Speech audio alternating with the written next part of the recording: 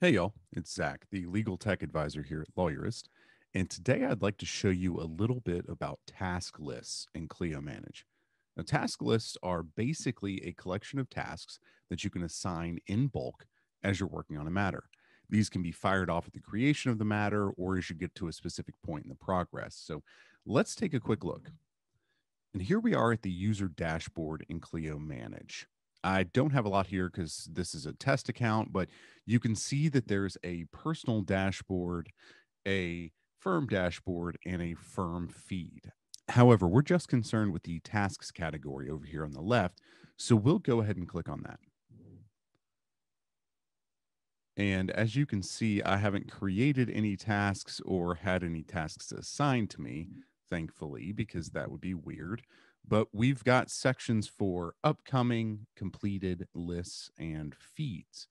So right now, we're just concerned with lists. So we'll click on that menu.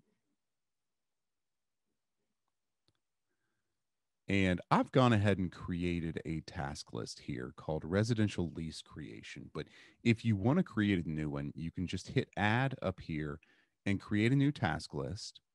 Once that task list is created, you can then add subtasks under that list. Now you can assign the list a practice area, and mine is assigned landlord tenant right now, as you can see right here.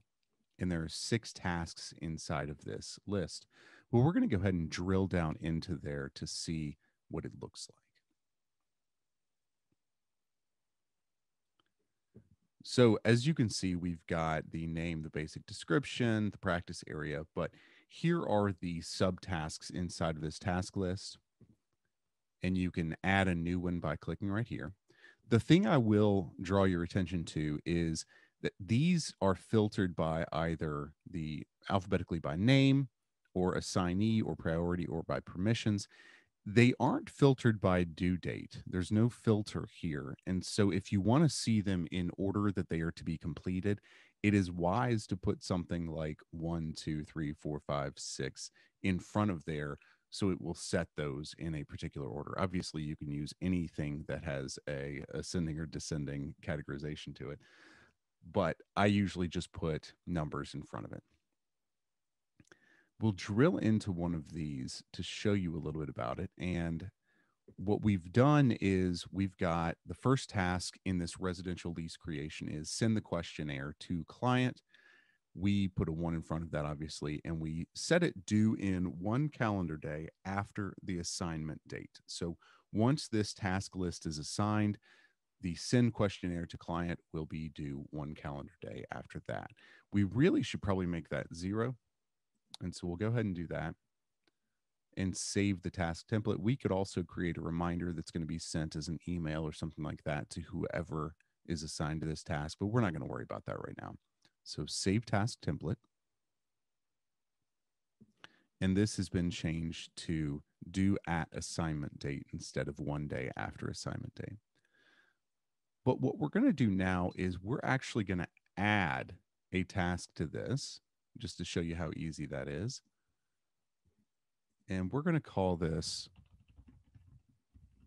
follow up with client. This is going to be our follow up satisfaction survey.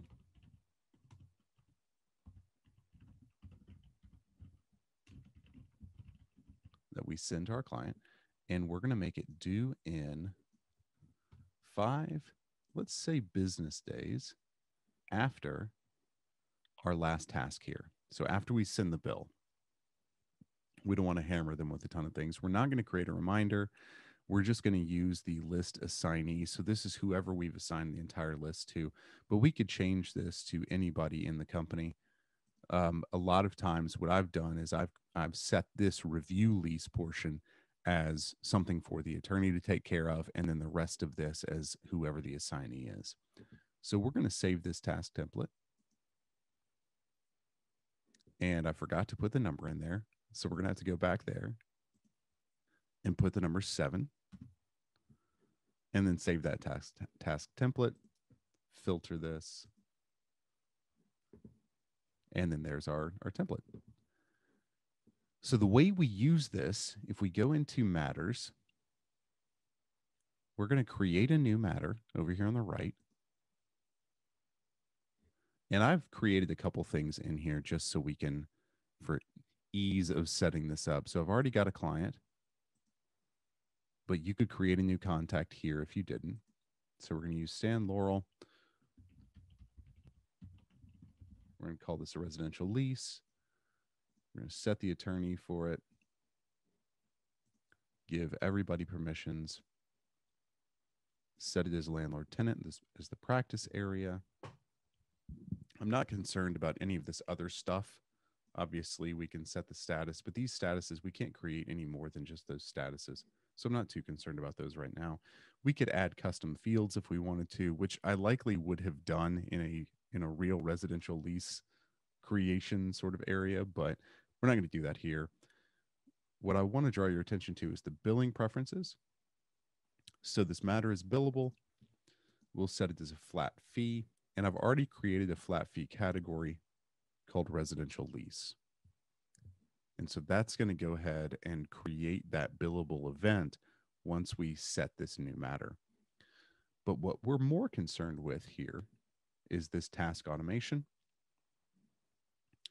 We are going to find a task list, residential lease creation, and that is going to fire off right when I save this matter. So we're going to go ahead and hit save matter.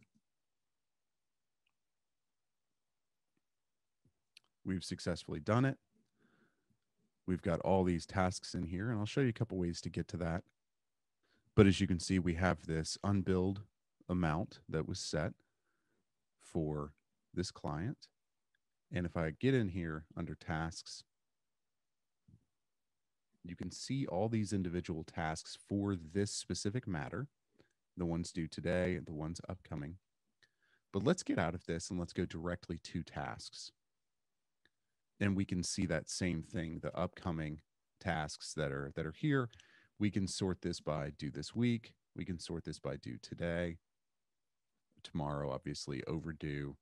And we can also filter these by certain people. So as an attorney, you can come in here, or as anybody, you can come in here and you can filter by particular users or assigned by, and see all the tasks that are out there for somebody. So if you had multiple task lists that were running at the same time, you'd be able to see all these tasks that were assigned.